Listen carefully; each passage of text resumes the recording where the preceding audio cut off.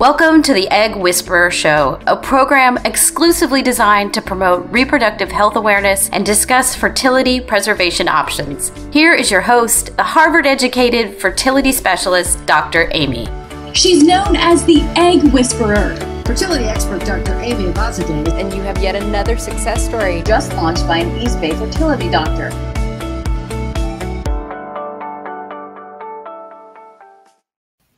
Welcome to the Egg Whisperer Show. I am so excited to bring back Dr. Shannon Clark to talk to us about pregnancy after 40 from preconception to delivery. Welcome back, Shannon. Thank you for having me. I'm going to share with our followers. A lot of people obviously already know you, but let me just share a little bit about you. You're a double board certified OBGYN and maternal fetal medicine specialist focusing on the care of women with maternal and or fetal complications of pregnancy. After finishing medical school at the University of Louisville School of Medicine in Louisville, Kentucky, you completed a residency in OBGYN at Allegheny General Hospital in Pittsburgh, Pennsylvania. And during your first year of residency, you realized your passion for taking care of women with complicated or high-risk pregnancies and subsequently pursued a fellowship in maternal fetal medicine and also received a master's in medical science at the University of Texas Medical Branch in Galveston, Texas.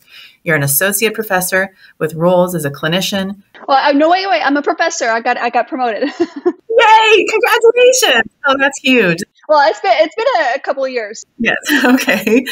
Oh, that's awesome. You also had twins at the age of 43, and you run the popular Babies After 35 account on Instagram and TikTok Baby Doc on TikTok. Welcome back. Thank you for coming back on the show. Thank you. So you recently co-authored this fabulous paper. And when I read it, I was like, oh my God, I have to have Shannon on the show. And it's titled Pregnancy After 40 Recommendations for Counseling, Evaluation, and Management from Preconception to Delivery. And there's a lot of ground to cover here. What set the ball in motion for you and your co-authors to write the paper? Well, one of my residents is going into REI, and he is incredible. Very good writer. I'm not so bad myself, but I've always wanted to do something like that. And being in academic medicine, whenever there's something I want to write about, I always offer to give primary authorship and have the residents or fellows do it because they need the publications. So Christopher joined me and did a lot of work with our now PGY2. She was a medical student at the time, and now she's a PGY2. And so we co-authored the paper together. We also added on Christopher's dad, who is an REI, to get the board certified REI on board. But it ended up being a really good paper, and they made it a continuing medical education paper, which I thought was excellent. So the providers that read it can answer questions and get some CME credits. So that's kind of how it got started. I'm going to ask you a question. I'm going to put you on the spot for a second here. What do you think is the age where you would say you're too old to have a baby? I don't know. I don't think that's up to anyone to decide, but the individual themselves. I mean, I think probably the older someone is, you have to think about your longevity and what might happen. Now, of course, their longevity can be cut short at any point in time, but I think when you start pressing past 50, I think that's probably the biggest consideration, assuming that you're physically well enough and healthy enough to undergo a pregnancy. But I do think that's a legitimate concern. And even at 42, almost 43, when I had my twins, I still kind of worry about that a little bit. But I don't think it's up to anyone to judge. I really don't. I couldn't agree with you more. Someone asked me that question today. I was giving a talk to an MBA program, and I literally said, if you think you're too old, you're too old. And who am I to judge? That was like word for word my answer. So that's fun to hear you say that. So advanced maternal age is defined as pregnancy over 35. And we've talked about pregnancy after 35 together in previous recordings that we've done. So what should be included in preconception counseling after 40? So I think one of the big things to consider is one of the things that actually prompted me to want to do this paper is that more and more individuals are delaying childbearing. And rightfully so. We have people that are not becoming a parent first, and I think that's perfectly fine. People have the right to pursue education and training. But you also had to be knowledgeable about the potential implications of delaying childbearing. So if anyone is approaching age 40, especially if someone has never had a child before, incorporating that discussion into any, your yearly OBGYN visit or gynecologic visit about your plans, I think the providers should bring it up. We're not quite there yet. It's not included in our boxes for a well woman exam yet. It probably should be. But if not, then the patient should bring it up, because we need to assess, what your periods are like. Are you still having a period every month? Make sure we have that egg quality versus quantity discussion. If there's any pre-existing medical conditions that may or may not require medications. If they do require medications, we need to look at those medications and make sure they're pregnancy compatible. I don't like to say safe or not anymore, because we don't even use those categorizations. What we should be doing is discussing the risk-benefit ratio of each individual medication someone might be on to determine if the medication might need to be changed in anticipation of becoming pregnant, or B, that the dosage might be changed or adjusted. But the reality is, as we approach our 40s, a lot of people are going to start developing medical conditions that need to be treated. Mental health, chronic hypertension, diabetes, all those things should be evaluated in a preconception consult. I also think it's a good idea, and what the paper showed is potentially getting a cardiac evaluation too, because one of the biggest physiological changes is on the cardiovascular system with pregnancy. And we would want to make sure a baseline EKG looks okay before, getting pregnant, ideally, if we can, or in that age group. And, just having the basic talk with those people in that age group about what pregnancy might look like after age 40, even if you're a healthy person, the risk associated with pregnancy after age 40. Being knowledgeable and informed as possible is only going to help. And what are some of those risks of getting pregnant over the age of 40? Well, the first problem or potential barrier is getting pregnant. I think that a couple of things that people, as they start approaching that age, I hear a lot, my aunt or my mom had a baby at 45, no issues, so I'll be okay and I can do that. Or B, if I can't, then I'll just go to IVF. And I think first that people have to understand that fertility is not inherited. You can't assume just because someone in your family was able to successfully and easily conceive at 40 plus doesn't mean you will. And even if you're having regular monthly menstrual cycles, which is one of the most important things you need to spontaneously conceive, it doesn't mean that the egg quality is going to be there. I'm a prime example. When I did my 5 cycles of IVF, I got a bunch of eggs that were chromosomally abnormal, and I was healthy. So that's something to consider. And then as far as, falling back on IVF as a valid plan B, yes, IVF and multiple things you can do with assisted reproductive technology, but IVF doesn't work for everyone. It didn't work for me. I went through 5 cycles and I had to actually end up using donor eggs. So we just can't kind of be falsely reassured by those things. We just have to be realistic and, again, be as informed as possible and make those decisions with as much information as we can. Yeah. And you mentioned getting an EKG for women over 40. Do you think that's for all women over 40 or maybe over 45? So I think if anybody, especially if people have pre-existing medical conditions like hypertension and diabetes, that would be a good idea. It's not going to hurt to get it on everyone. Do I think that every 40-year-old needs to get one? No, but I think it's mostly if anyone's on, has some pre-existing medical conditions, for sure, I would do that just to make sure that, that looks okay. And if they are long-standing chronic hypertensives and they haven't even had an echo in a while, I would probably get an echo on those patients. Yeah. Because, we need to make sure that the heart looks okay. So that's kind of where we are with, or what we kind of recommended in the paper for those that are over age 40. And what are the different strains on the body, the stressors that can happen for someone over 40 who's pregnant? How is that different than, let's say, someone who's 30? Well, I think even when we're not pregnant, we know how our bodies change with age. Just think about adding the pregnancy on top of that. The physiological changes are pretty much the same. It's just that our bodies might respond a little bit differently, or we as an individual might respond a little bit differently. So, it's just a matter of making sure that we're at a healthy weight. If we have chronic medical conditions, that we have those under control with or without meds. And if they require medications, that's fine. We could still have a successful pregnancy on medications. And making sure we're in as best possible health as we can before even getting pregnant, ideally. The time to play catch up is not once the pregnancy is here. Now, I know that happens. People have surprise pregnancies. There's not a whole lot you can do about it. But if we have the option to get you under control before the pregnancy, that would be my preference. So the paper mentions assisted reproductive technologies. And, for those people who are listening who don't know what that is, it basically means doing IVF.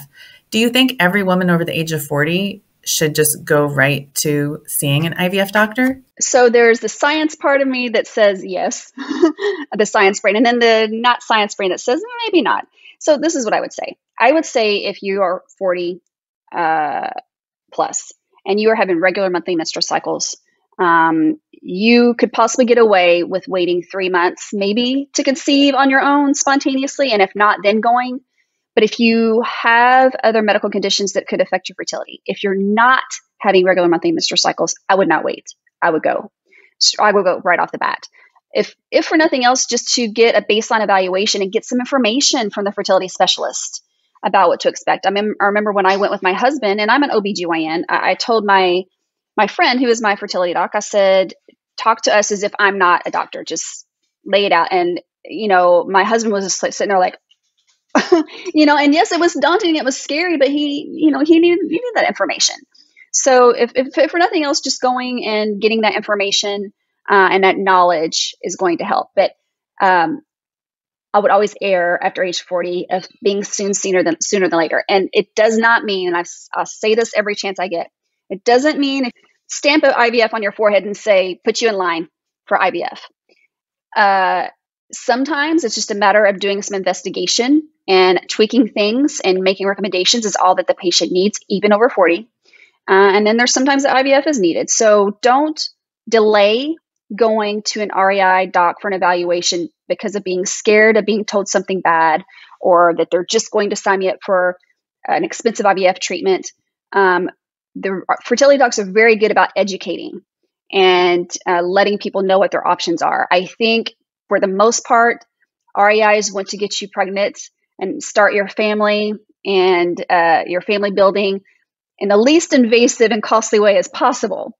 That's my experience anyway, and from talking to people. So go sooner than later. Yeah. And the other thing is, especially if you want a larger family and you don't have a baby at home, believe it or not, 40-year-olds, can potentially still bank embryos so that they can have 2, even 3 children. And just because you did IVF doesn't mean you have to use your embryos right away. I tell patients, look, let's just do IVF, freeze an embryo, and then you guys can try it home for a while. It's just nice to know you've done some work to give yourself a higher chance of pregnancy in the future. So all great points. What about the first trimester of pregnancy? What do women over 40 need to know about that? So in the first trimester of pregnancy, especially over age 40, there is an increased risk of miscarriage or pregnancy loss. And mostly due to chromosomal defects in the developing embryo. So, it's a much greater as you get over 40 and then definitely over age 45, the risk of pregnancy loss and the early pregnancy loss is much greater. And the other thing is I hear all the time in all age groups, but even in those that are, of an older age, that they don't want to do antenatal screening. And that's where we draw a blood test to look for an individual's risk of having the fetus having a chromosomal defect or something else. And because they'll say, well, I'm not going to, I think some people think that if they do that test and it's abnormal, that means they're going to do a termination. And that's simply not true.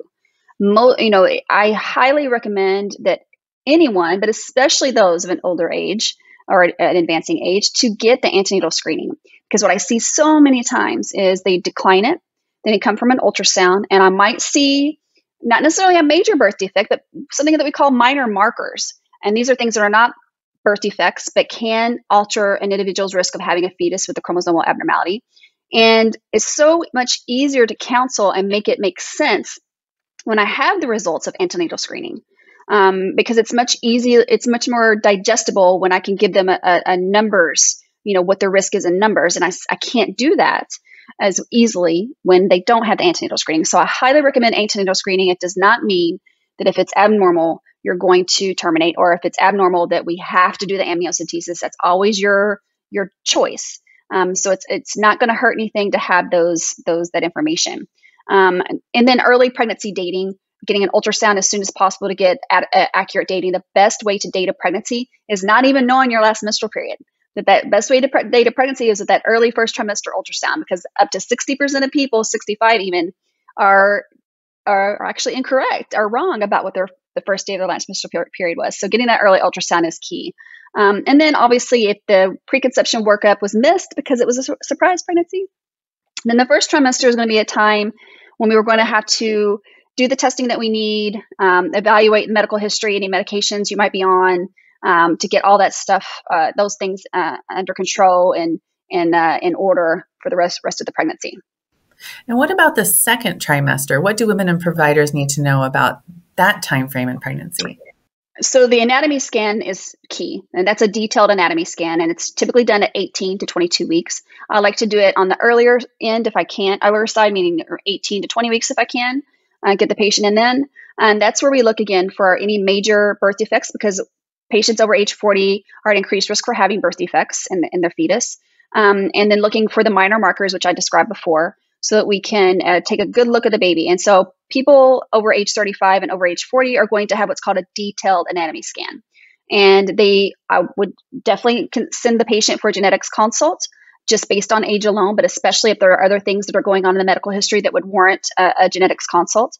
And then also you have to think about, once you start getting into the second trimester, when the physiological changes in pregnancy are in full swing, the development of diabetes, high blood pressure, that might be the time when any pre-existing medical condition might start to be a little bit harder to control, or you might need to start adjusting medications or adding medications. So all of those things need to be watched in the second trimester, especially in someone that's over age 40. And then the other thing, and I don't want to scare people, but it's a reality, is stillbirth. Stillbirth is a pregnancy loss after age 40. I apologize. Stillbirth is a pregnancy loss after 20 weeks of gestation. And patients over age 40 are at increased risk of stillbirth. So, making sure the patient's informed about that. If there are medical comorbidities that would require antenatal testing, getting that implemented, following with growth scans if we need to, or growth ultrasounds to, assess the growth of the fetus. So all of those things are what we need to start considering once we hit the second trimester. And what are your thoughts on a patient having their own blood pressure cuff at home? Is that something that you recommend to your patients? Yeah, I do, because, it's as long as they have the right size and they know how to do it and they actually do it and they actually log it, if you're doing it the right way, absolutely. I mean, I think it's a tool. I don't want them to get too preoccupied with it. I just tell them a couple of times randomly throughout the day when you think about it.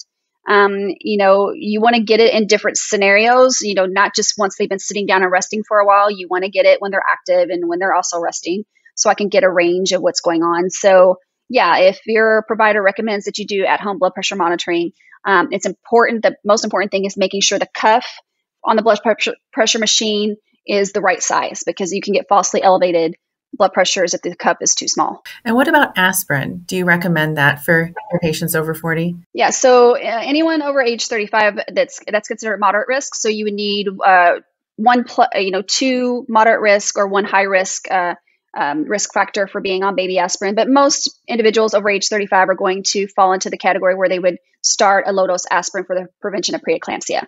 Again, it's for prevention of preeclampsia. A lot of docs just give it to give it, and I don't agree with that. They need to meet the criteria to get it, but most advanced maternal age, or those over age 35, especially over age 40, are going to meet criteria to start on low-dose aspirin. Yeah. And at what gestational age do you typically have patients stop it? So you continue throughout the pregnancy. We don't stop it. Those are the new recommendations. And what about vaginal delivery? I feel like, I think one of the things my patients want, especially when they've worked so hard to have a baby, I always think every delivery is natural, but you hear that term used a lot, but they really want to be able to have a vaginal delivery. What are your recommendations about whether patients should have a vaginal delivery or a C-section? Absolutely vaginal delivery, no question, unless there's a reason to have a C-section. A pre-existing medical condition, they've had a C-section before and they want to repeat C-section. There's a placenta previa. Patients over age 40 are at increased risk for a placenta previa or a placental abnormality, like a low-lying placenta. Then, of course, you're going to need a C-section. But otherwise, vaginal delivery all the way. Now, there is some data that say that there's an increased risk of cesarean delivery and, what we call a failed labor or a arrested labor, and those over age 40. We don't know why that's there. We haven't figured that out. But if it happens, it happens. But I am I hear all the time, my doctor said I have to have a C-section. Absolutely not. If there's a medical reason for it, sure, but not based on age alone. Not based on age alone. We should not be subjecting any individual to a major surgery just based in pregnancy, just based on age alone. You got to have other reasons. So I'm very pro vaginal delivery. And why do you think that providers in the past recommended C-sections? It's not in the past. They still do. And I know they still do. They do. And you know who you are. I don't know. Other than if they are looking at the data that shows that patients have an increased risk of cesarean delivery anyway. But and I'm going to back off a little bit. I will also say there's a lot of patients over age 40 who want a C-section and want an elective C-section, or a C-section on maternal request. And I'm for that too. C-section on maternal request means there's no medical indication for it. You just want it. And if that's the case, after discussing the risk and the benefits and, what the potential complications are, we do it. And I honor that. But I do think that we should not be making individuals that are older think that they have to have a C-section, because that's simply not true. And what kind of trends are you seeing where you're practicing as far as trends in women of an older age delivering babies? Are you noticing any recent trends that you could share with us? I don't, and I will say, and I'm in an academic center, so my patients are 90+% are indigent and underserved. So I don't have a lot of patients that have undergone IVF. So I'm not seeing an uptick because of IVF. I mean, I know nationally that's the case, but not in my specific patient population. But I've seen patients deliver. Someone asked me today, actually, what was the oldest patient I ever saw that got pregnant spontaneously, and I think it was 52. That's not typical, though. It's really not. And but I deliver patients over age 40 all the time that did conceive spontaneously. Thank you for all your wisdom, and thank you for just shedding light on something that's obviously going to be so important to anyone over the age of 40 to listen to. And now that you wrote the article, Pregnancy After 40, Recommendations for Counseling, Evaluation, and Management from Preconception to Delivery, hopefully more and more doctors will read the paper and just know how we can take better care of women over 40. Is there anything else you want to share with our listeners? Yeah, one other thing that I think it's important is the induction at 39 weeks, that recommendation for those over age 40. What do I think? And I am very much for it. Especially on my patients over age 40, the risk of stillbirth, I think the stat in the paper was a 40-plus-year-old is at 39 weeks is equivalent to a 25-year-old at 42 weeks. Does that make sense? So the risk is there. And I would highly recommend getting delivered by 39, no later than 40 weeks. I am all for, talking to the patient. If they want to keep going, that's fine. And I will do some antenatal surveillance.